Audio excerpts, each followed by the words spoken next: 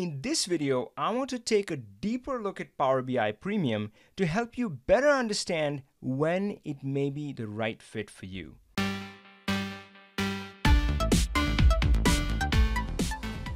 So these are the three pricing tiers available for Power BI right now. There's a free level, which offers all functionality but no sharing. Pro, which includes all functionality and includes sharing, and Premium, which essentially offers lower pricing for larger user base and additional benefits.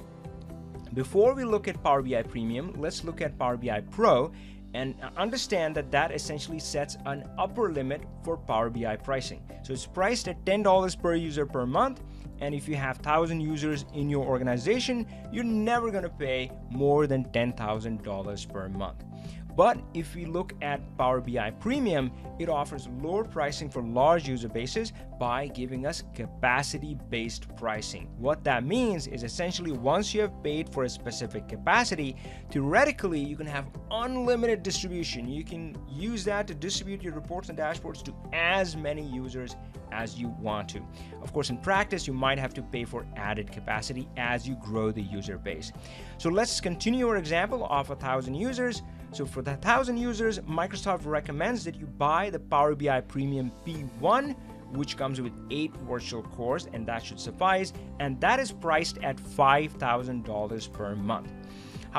And this would let all of those 1,000 users use the reports, dashboards as much as they want. But you know what? You're going to need some users to author those reports, and these are your pro users. And for your pro users, you're going to have to buy pro licenses. So let's say amongst your 1,000 users, 200 of them need pro licenses. So of course, pro licenses are $10 each user. So that's going to be $2,000 per month, coming to about $7,000 per month. So you can see how this is a savings compared to the pro license. Now, of course, these licensings might change, but that's how it stands.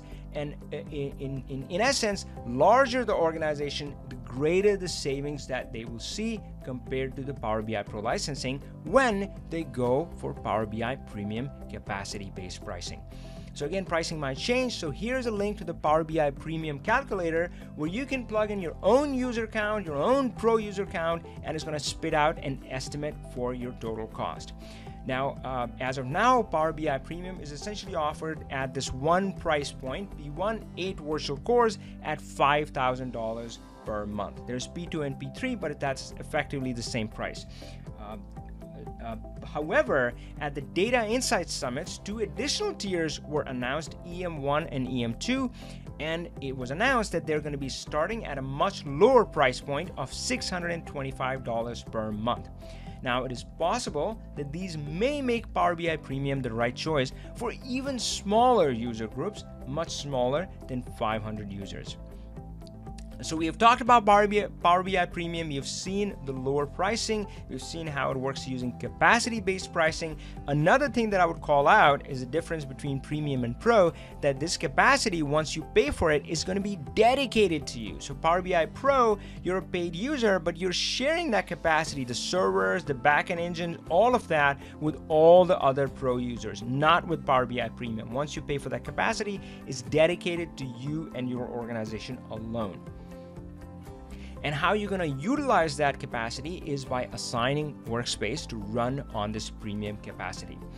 And another fact for the Power BI Premium is it also offers you on-premise capability by allowing you to deploy Power BI Report Server. In fact, if you want to go that route, if you want to deploy Power BI Report Server, Power BI Premium is the only way to go. So hopefully all of that helped you understand how Power BI Premium fits into the overall picture of Power BI. Hey, keep watching more videos and keep learning Power BI. But if you did enjoy this video, I would love to hear from you. So leave a comment, like, subscribe, all the good stuff. Power on, my friends.